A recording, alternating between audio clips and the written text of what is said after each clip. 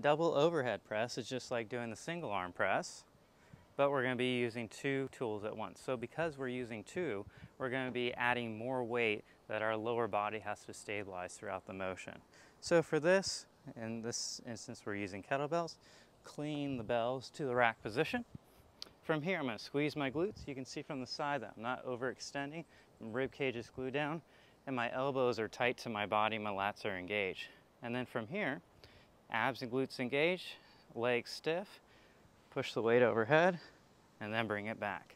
From the side, you'll see that I'm not overextending and that when I push overhead, the biceps are in line with the ear.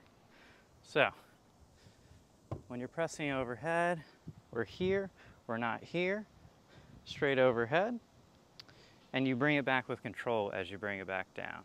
So, everything's engaged, we're not overextending the low back. We shouldn't feel anything in the back. You should only feel it in the core and then working that upper body.